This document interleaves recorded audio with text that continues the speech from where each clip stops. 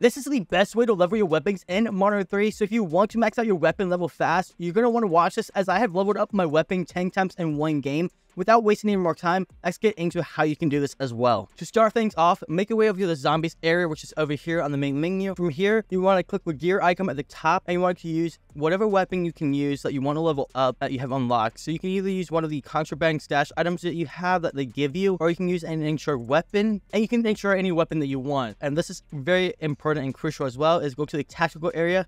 You'll find several monkeys in the game. If you have one, keep them. If not, you want to use decoys or the scatter mine, depending on your level. If you have decoys unlocked, use decoys. If you're not, use the scatter mine area. And the lethal does not matter. You can use the breach drone or throwing knife is what I recommend. And then the frost blast for the field upgrade is really good. If you can, use the Tesla Storm though if you have that unlocked, once you do get it unlocked. Otherwise, if you don't have either one, you probably want to use the Frenzy Guard one, and then you can also use Energy Mine if you want. It kind of is up to you for these two, but I would highly recommend using Frost Blast if you have that unlocked, and then Tesla Storm if you have all of them unlocked. From there, you're gonna go back over here. You can do squad fill if you want to. I would probably recommend it just in case you go down a lot, and it also helps you out in the game. Once you scale the operation up, you actually can do a mission, and I recommend doing a mission on the side while doing this. You get more XP as along with it. Start the game up, and while you're loading, why not go ahead and drop a like while you're at it. Once you load it up into the zombies game, you're gonna want to open up the map. From here, you want to find a contract. The deliver cargo is a good one. It's really easy.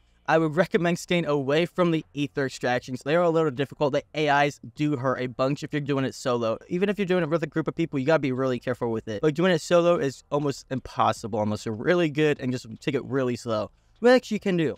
But I'm gonna try and do this one, which is the deliver cargo.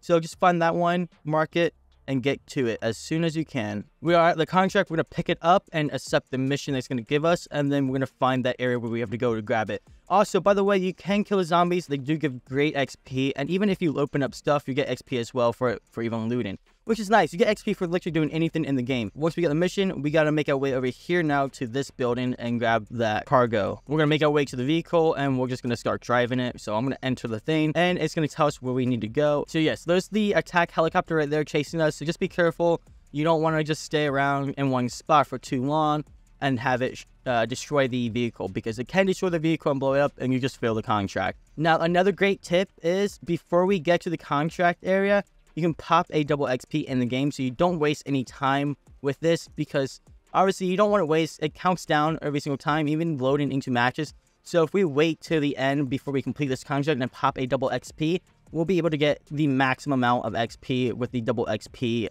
boost available. So I'm pulling up, I'm gonna go over here, additional XP boost, and we'll just pop a 30-minute one right there real fast. It takes 2 seconds. And then we'll drive over here, run over the zombies to get XP for that, and just run over this, and you do get the XP for it. And look at that, level up right there just by doing that. The next step to get even more XP to stack on top of all the contracts that you have done during that match is to make your way to the exfil site, which you can locate on the map, which are these icons. And once you are there, you want to call the helicopter in to come pick you up. There will be a huge wave of zombies that you can use your field upgrade on, so make sure you have saved up your field upgrade. And if you want to see all the mastery cameras and see how they look like in-game, I've done a showcase fully weapons of what multiplayer and zombies mastery cameras look like, so check it out here.